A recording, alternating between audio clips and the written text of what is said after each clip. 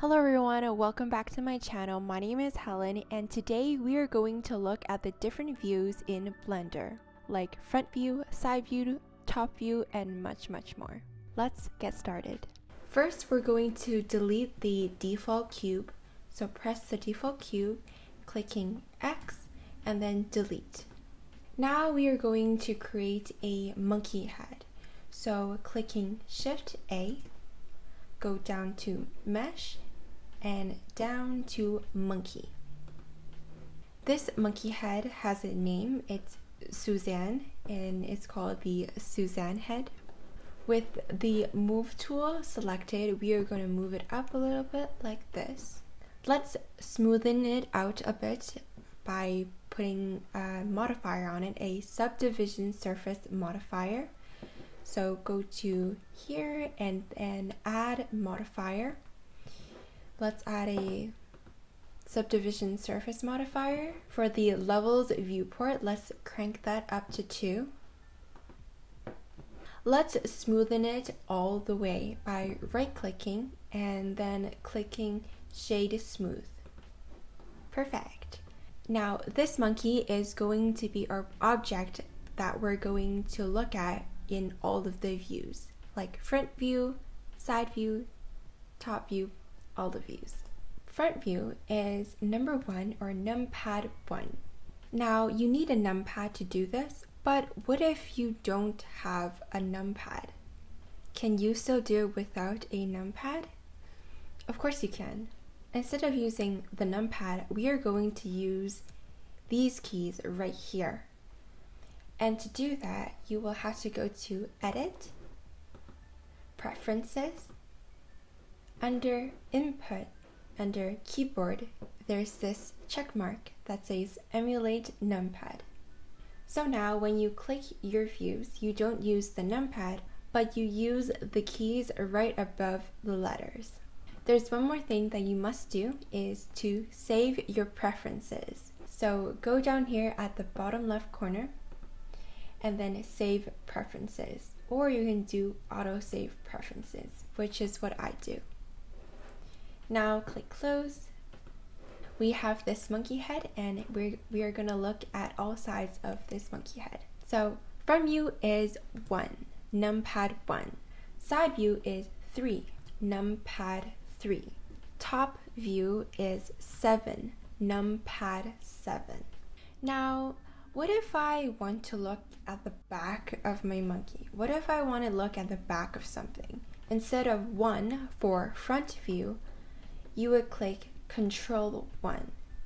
And what if you don't want to look at your right side? For example, 3. You can do Control 3 to look at the other side. Instead of 7 for the top, you can look at the bottom by pressing Control 7. Perfect. Now let's go back to front view.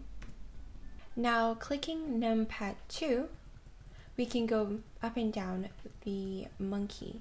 Now this doesn't move the monkey at all. It's just that our view is moving. Let's go back to numpad 1 and click numpad 4 this time. Keep on clicking. Now this goes sideways, and once again the monkey is not moving at all. It's just our view that is moving. And here's another view that I don't use at all, but I will show you. So clicking numpad 5, it goes into orthographic view.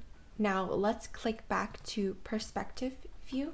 Also, another view that is important is 0, which is the camera view. Very important. I'm going to show you an example of why these views are important. Now, there are tons of things you can do by using these views. There's like a million bajillion things, okay? But I'm going to show you one way that it's really useful. So first, we're going to delete this monkey head by selecting it first and then clicking X and then delete. And we are going to create a sphere. So clicking Shift A, we are going to create a UV sphere. and we are going to jump into edit mode. Right now we have the sphere, and let's say I want to select the top half. How do I do that?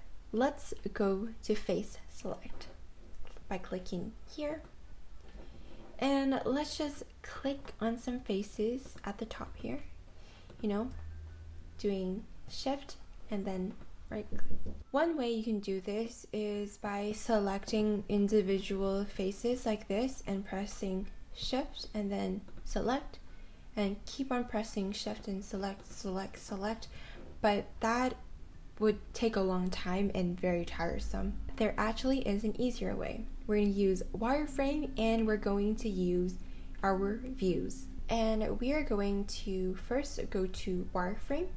So you can click here, or you can click Z and then going to wireframe like this. And then we go to one of our views. So I'm just going to go to side view, which is 3. And I'm gonna box select all of this, okay?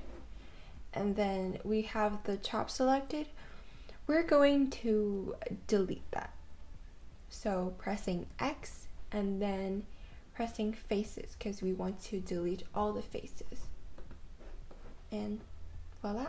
So going back to solid view, I'm gonna do this time. Yeah, we have the top removed and we're just left with the bottom. And that is it. I hope these Blender reviews can help you make Blender creations faster and more efficiently. Thank you so much for watching. If you haven't checked my last video, it's a light bulb modeling tutorial and it's beginner friendly. I'll leave the link in the card above and also in the description box down below. I also made another video modeling a banker's lamp. And if you don't know what a banker's lamp looks like, this is some pictures of it that I made. So if you're interested in that, I'll leave the link in the card above me and also in the description box down below. If you like cute 3D art and cute Blender renders, follow me on Instagram at HelenMelon3D Art. There I post a lot of this, and this, and this, and this. So check it out on Instagram. It's HelenMelon3D Art. If you have any questions or comments, please leave them down below. And if it's a Blender concern, I will try my best to answer them. But if I can't, I will make a separate video addressing all those questions. So don't worry. Thank you so much for watching. Have a nice day, and I'll see you later. Bye!